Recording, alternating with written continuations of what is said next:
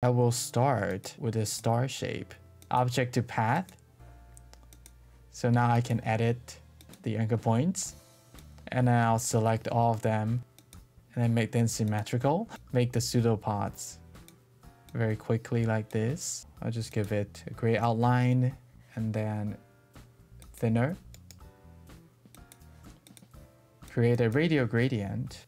Need to be the light purple. For the center, let's use white.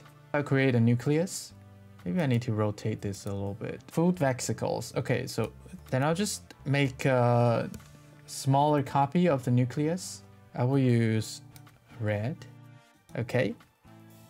And let's put a color into the stroke. Make it a little bit thicker. I'll add a stroke effect. But first, let me offset it.